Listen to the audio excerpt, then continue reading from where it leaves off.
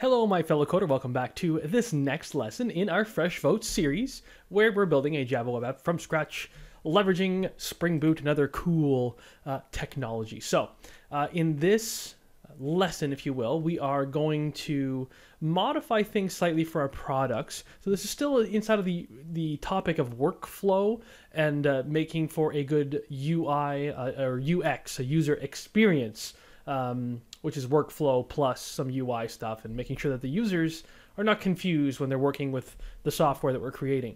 So in our dashboard here, we have this list of products. And I was looking at this, and the current situation that we're working with is when we click on a product, we go to the screen as a kind of like an administrator of this product. We're the owner of this product, therefore we can change the name of the product and change whether or not this product is published. Okay, cool. But there's another view, which is the /p view, and then the name of the product, like product 1, which is where we can see the feature requests for this product. So we don't have an easy way to go to this screen yet. So I was pondering how we could solve this problem from a UI perspective, and I guess a UX perspective. And I remember I landed on cards. Cards are always something that, oh, my Google's going. Always something that I leverage with my design. So what is a card, you might ask? Let me say get Bootstrap. Go to get started, go to components, and go to cards. Cards are available as of, I believe, Bootstrap 4.0 is where they were first introduced. So with Bootstrap 3 and earlier, you can sort of cobble together what amounts to be a card, but it's just a little bit more annoying, if you will. So with Bootstrap 4 and on, you can create cards. So what is a card? Well, you can have this example of a card, which is where you have sort of a contained unit where you can place useful stuff for one particular, entity, if you will. We'll call it entity because our example is a product, which is an entity. And you can look at different examples of cards. Here's another example of a card with a title, a subtitle, some text, and some links. So it's pretty, flexible with what you can put. Here's one with an image and just text. And then you can have stuff, they say kitchen sink. They can have a card with an image, a card title, maybe even a subtitle plus the, what is this called, the list group or something? Was it? Yeah, list groups, et cetera, right? You can have, these are quite nice where you have the headers and footers in the card, right? So that there's a nice looking header for the card. And this actually tends to be one that I like to use, with a header being maybe like the product name, and then you can put stuff inside of there. Anyway, it's totally up to you with respect to how you want to design it. But yeah, so header and footer, do I want to do that? We can start there and see what it looks like, right? So I'm going to copy this code. So you see we have a class card. Within the card scope of the class card, we have a header, and then we have body, and then you can have, I believe, a card footer, if I'm not mistaken. You can have a card header, a card body, and a card footer. This example just has a header and a body. And then within that body, they just have, plain old, simple HTML elements, right? HTML tags. So let's leverage this design, and let's go to our dashboard page, right? Because that's where all these products are being listed. So do we have, dashboard.html. And this is our FreshVotes dashboard. So inside of the Jumbotron is like the gray background. If we go here, the big gray background is the Jumbotron. So I guess we can almost replace the Jumbotron, what's inside the Jumbotron, with these individual cards. So we can actually get rid of the Jumbotron. So really everything inside of the scope of the Jumbotron is something that we are considering replacing. So let's do that. Let's comment that out. Okay. For those of you who wondered how I just did that, Control Shift and then the letter C will comment out whatever it is that you have selected. And then let's start to paste in the example card class that I just copied from the Bootstrap page.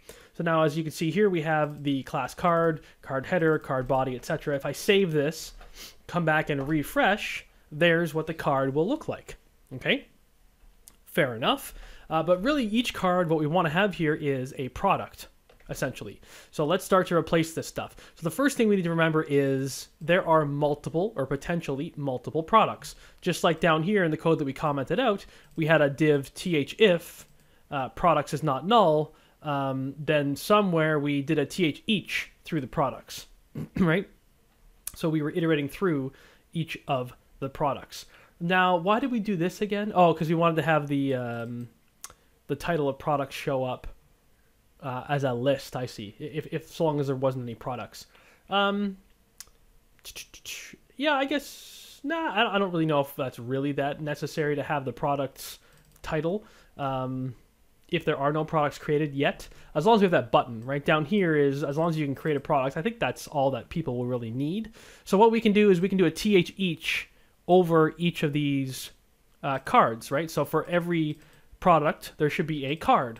So because there should be a product for every card, we do a th each over the cards, right? And we can sort of just copy paste this guy right here. We're iterating through each of the products thusly. So we're th eaching through each of the products, and we're assigning the variable name of product to each individual product. So if I save this and refresh this, you will see hopefully two cards, right? Two cards that look identical, but there will be two identical cards because there are currently two products in our database. Let's refresh. Now we have two identical cards. So now we need to start to change each of the cards to be more, well, obviously to contain the information relevant to the individual products themselves. So instead of saying featured here in the card header, we should really put in the value of the product's title. I think that's what it was. What were we showing before? We were product.name. My apologies. Product.name is the appropriate thing that we want to put. So if we refresh, see, product 1, product 2. Cool. So then, okay, fair enough. What do we want to have inside of these cards, right? So the go somewhere button might be the button to edit the product, right? So we could turn this into an edit button, right? And then what should the edit button do? Well, previously we had a link that went to this particular endpoint, okay, which is the product ID endpoint, which allowed us to edit that particular product. So how can we mimic that? Well, we just replace the href here with this one, right? So we do a href and include the quotes, and we replace the existing href thusly to change that button to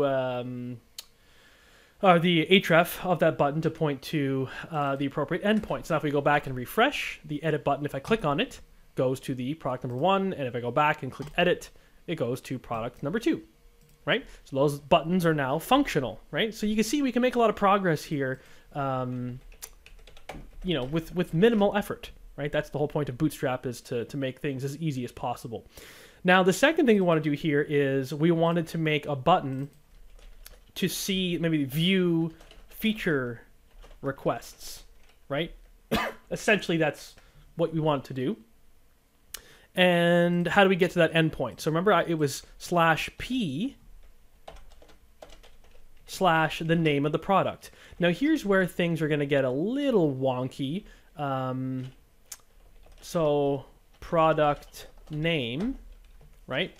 And what is the product name? It is the product.name. However, it is the encoded version of that product name. It is the URL encoded version. So we've tackled this once before on the Java side of things. We know how to do this on the Java side of things. I don't know if there's a way to do a URL encoding with Timeleaf, because that's essentially what we're working with right here. We're working with Timeleaf. So, as any programmer would do, let's Google it. Timeleaf URL encoding. Let's see. Timeleaf unencode or encode URL on client. @ symbol is a server contact. Use @ symbol. Oh, so the @ symbol will automatically. Oh, interesting.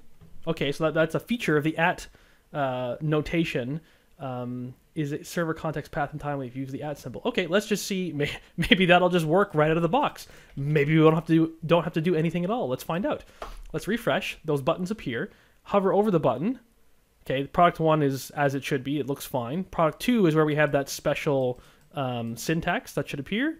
Look at that. It is encoded. Now, the space is not encoded, though. So I don't know if I click on this if it'll work. It did work. Yeah.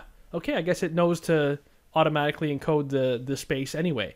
So fantastic.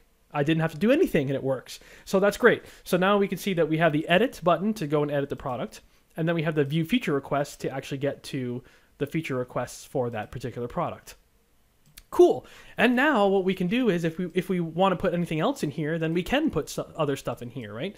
But I'm realizing maybe we don't really need that much more information, right? So if we look at the product itself, the entity, the domain object, does product hold anything else? It has a name.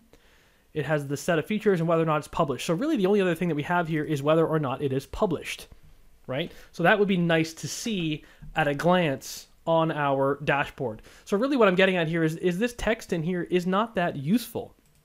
So really we don't really need this header, so to speak, for these products, right? We could just have the title part here be the name of the product, and then we can have some buttons for it, and so on and so forth. So maybe we can change the type of card that we are using to just have a simple situation like this.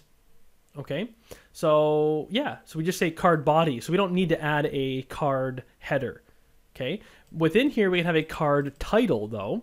Okay, inside of the card body we can have a card title to make it look nice, and then we can have a card subtitle for whatever. Maybe the card subtitle is where we can have the status of the product itself, whether or not it's live. Okay, so that's, you know, hey, why not? Let's now that we've started with something and we have this in our view and we're looking at it and we're saying, okay, let's change the view a little bit. This is completely normal in my field anyway. It's pretty normal to mess with things as we are going along.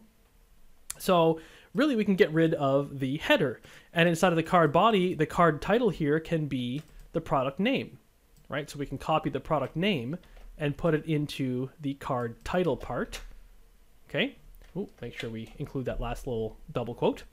And then we can just get rid of the header altogether. We don't need a header, right? So yeah, the card text here can maybe be the card subtitle, which was over here, right? We can have a subtitle in there, which is just card subtitle. And I see we also have text muted. Maybe that'll be an important class. But so let's just copy this. We'll copy the card subtitle, because I kind of like the way that looks. And we can go into here and paste that guy in there. And then instead of the card subtitle being the actual text itself, we can have a th text that shows if it's active or not, right? If it's live. So what was the field that we used for that? Published. Published. So let's see. Publish is just going to say true or false, so we need to actually have some text here. So let's do the bar notation here, the straight up and down bar, allows me to do string concatenation easily. So I can actually type text here, and then we can embed a variable type inside of it. So let's do let's do this. Let's get rid of the bars, sorry. Let's say published question mark, because we can do a ternary operator here, which means if it's true, it will execute that code, and if it's false, it'll execute that code. So if it's published, we can say published, and if it's not published, if it's false, we can say not published, right? So we can return this text, published versus not published. Okay, let's give that a shot and refresh over here. There we go, product 1 published, product 2 published. If we edit this and say not published and save and go back to the dashboard, now we can see it says not published. Fair enough. That's one way to do it. Now, as you can see, it still doesn't look that amazing. So this is where, you know, you can go as crazy with design as you want with this kind of thing. You know, I'm not sure what else we can really include inside of here or how to really change things up to make things look nicer. We can change the buttons, maybe the color. So instead of them being all primary color, which is the blue, maybe we can make this like secondary, right? Secondary. That way those guys will be, although gray isn't the greatest either, maybe info. Info is like a bit of a turquoise or something, right? So at least there's a differentiation between create a product and that. And then we can start adding some padding between them or some margin between them. So, you know, for each card, maybe we want to have some margin top, right? So add some style to each card. So then you get a little bit of separation between them, and maybe even margin bottom as well. So we can maybe do, instead of margin top and then margin bottom separately, we just combine them into a margin. And then it's top and left right. So we don't really need a left right margin. That way we get a top and bottom margin on those guys. Yeah, I think that's, you know, it's not hugely pretty, but it at least allows us to have some sort of workflow that we can then, you know, it's a launching point for us to work from, if you will. Yeah, because I'm not sure what else. I mean, we can also publish like how many feature requests there are. That might be where we go in the future for our products. As a dashboard, as an owner of a product, I might want to see at a glance on my dashboard how many feature requests are in each of the stages, right? So the feature requests, if you go into one of them, you can see it's pending review, right? So we can see how many are pending review, how many are you know, being considered, how many are approved and in development, you know what I mean? So, and how many are rejected. So maybe that'll be something that we can put into these cards, is to show the actual feature requests, how many there are, and what statuses they are in. So that would be helpful, right? So that's something that we can put in. For now, let's not get bogged down in those details. Really, all I wanted to do was have a workflow to be able to go to the edit screen and be able to come back to the dashboard screen and to see the feature requests and come back to the dashboard screen. So in terms of the scope of this video and what I wanted to accomplish, there we go. We've done it. We now have, you know, changed the design a little bit. We have our products listed. And in the next lesson, in the next video, I believe we can get into, well, maybe we can add that stuff I was just talking about. Maybe we can add the statuses in order to see how many feature requests we have already from a dashboard view. We could go down that avenue, or maybe we can start to build out the other views, which is the view of the actual user who is not the owner of the product. So this is just someone using our system, taking a look at a product and then being able to, or not being able to create a feature request because they haven't logged in yet, right? So that's one flow too, is when you are a user who is not logged in, you're just like a guest, if you will.